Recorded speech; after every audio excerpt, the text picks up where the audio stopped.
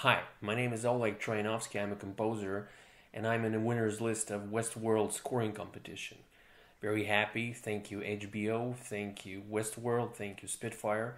So I was asked to do a session breakdown of my score for this scene. Here it is, and if you have some more questions, please write in the comments. I will answer.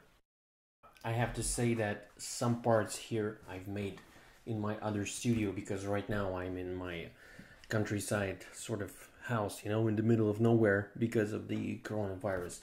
So the beginning, I have it in wave here, unfortunately, but all the orchestral parts are in MIDI, so we'll be able to see it.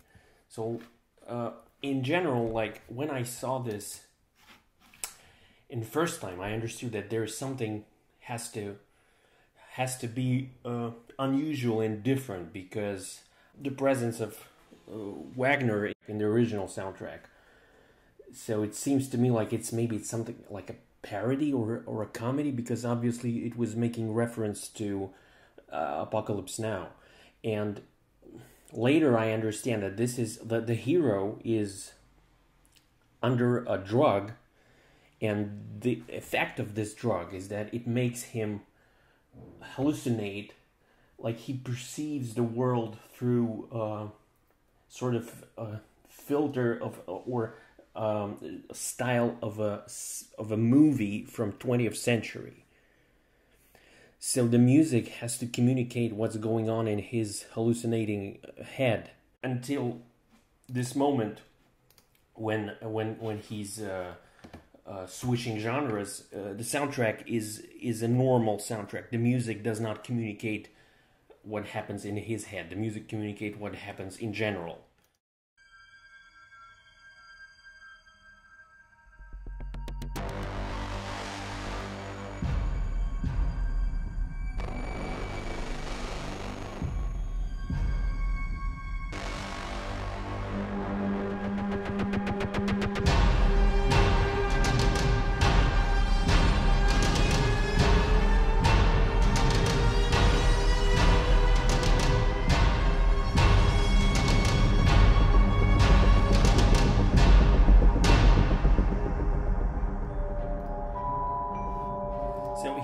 Until here it was some basic synths that I usually use, my own synthesizers and some synths from Logic, and also there was a sound of a violin that from my own samples, because I try to use my own samples as much as possible.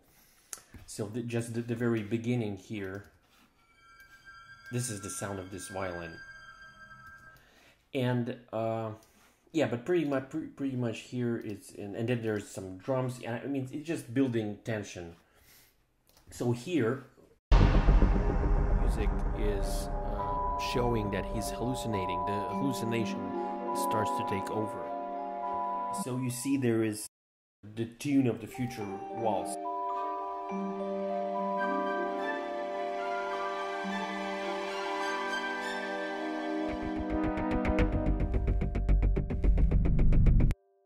Well, now again, it's back to normal soundtrack.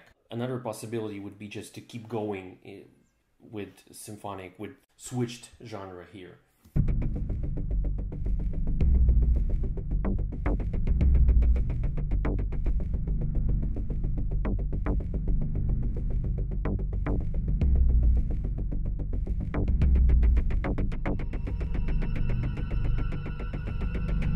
Some additional synths, percussion.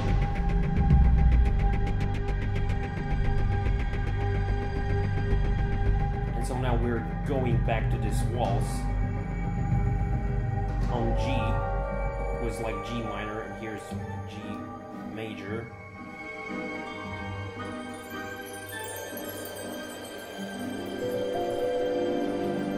G major that transforms as a dominant to C major. And here's the waltz. So yes, I made it a kind of, there is some irony here. It's a little bit, it's not serious because it's his hallucination. This is how he perceive it through a filter or through a style of some, in my case, a non-existent movie from 20th century, because we were not allowed to use existing music, to quote existing music. And so yeah, so here's this waltz.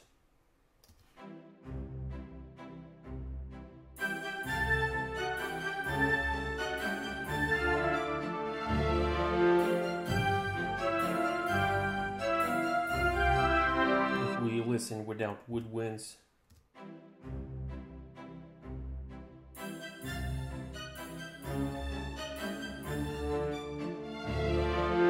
And a kind of second voice with brass.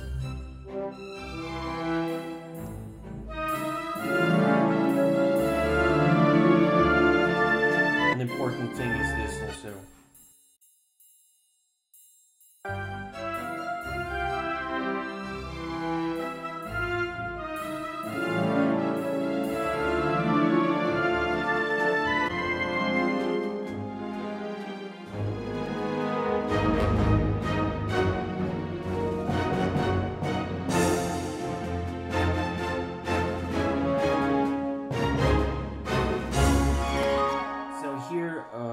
Like as you can see, also in this approach, it means that, I mean, in my approach, it means that on the one hand, music sounds like it's a music from another movie, like it's not an appropriate music from the scene.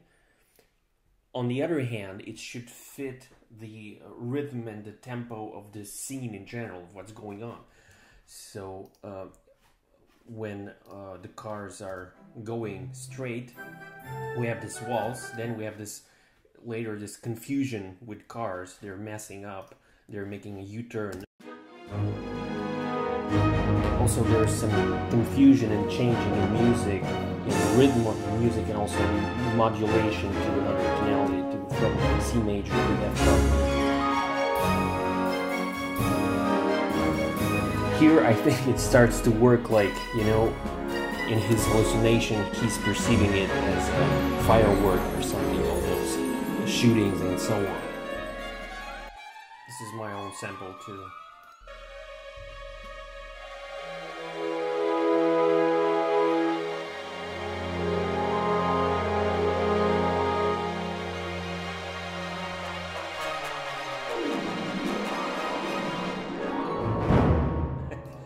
Don't you, when you're writing for harp, it should not be looking like this. But as you can see, maybe I'm not a big fan of quantizing. So here now, where he destroyed this car, to him, as I understand, it starts to be more serious. Like he started taking it all seriously while keep hallucinating and keep being under the drug. And so the music is not ironic anymore, but it's still this kind of symphonic music from, let's say, some other film. But I mean, it should be fitting the dynamic and the tempo of the scenes.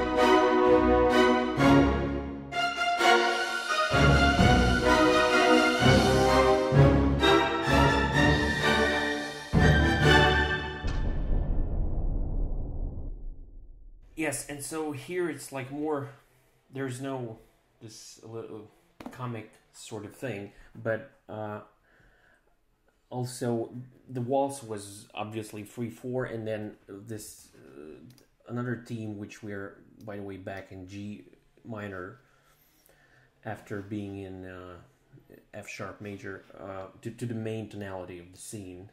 So when we're this is again in 4/4, but to make it somehow connected to the walls, I use trioles here, and so it's 4/4, but with trioles. It's a kind of a little bit having this 3/4 inside, and then when we come here with this quartz.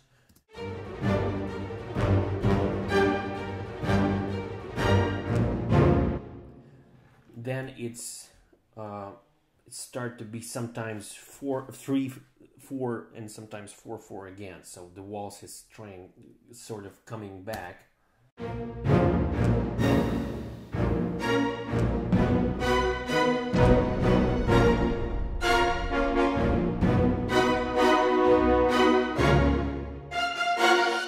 This is the theme from the waltz, the motif.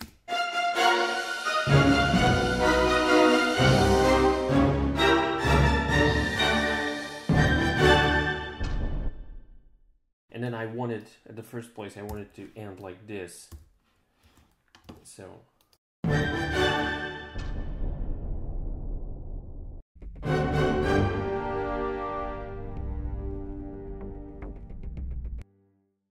But I didn't, because I understood that this moment here on the video, when this, he's looking like this, it means that he's switching genres again. And in the original series, he will be switching to movie love story, which also will have an obvious comic effect in the series. But for me, it was important just to show that the hallucination is over.